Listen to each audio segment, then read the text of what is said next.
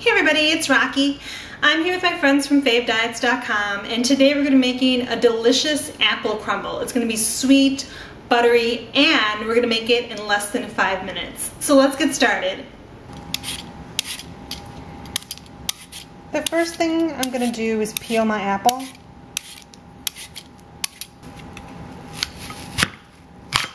I'm going to cut it in half.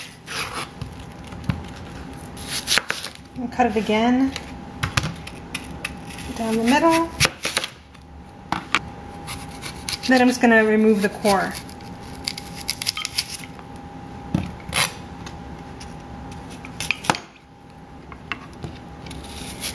And I'm just going to slice them up into chunks. Now I'm going to work on my crumble. I'm just going to pour in some wheat germ into my bowl. I'm going to add a packet of Truvia, or you can use whatever kind of sugar substitute that you'd like.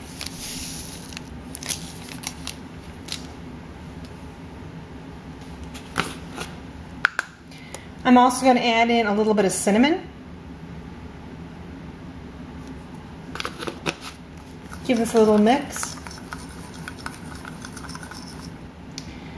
I'm going to spray down my apples, and I'm just using half of an apple in this container. I'm going to spray this down with some I Can't Believe It's Not Butter spray.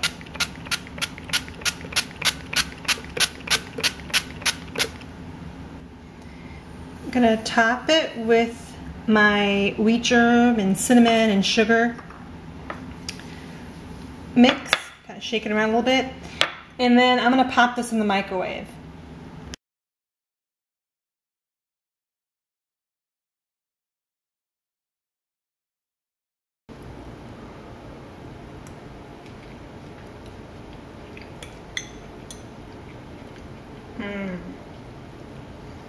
This, seriously guys, is delicious.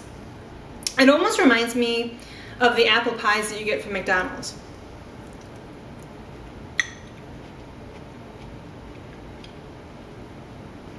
Sweet, buttery, you taste the cinnamon, and then that wheat germ, I swear, like wheat germ is such a great staple to have on hand. You can use it in so many different ways.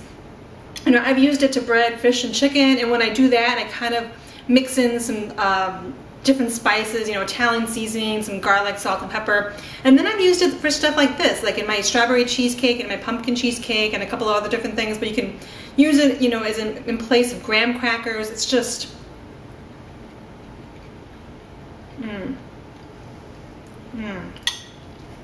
It was so good. It was 5 minutes, a couple of ingredients. You guys definitely have to check it out. Okay, there you go. If anybody has any questions, just go ahead and post them below. The pictures, nutritional facts, and the full recipe will be on my blog spot, which I'll post a link to below. And until next time, enjoy. Bye!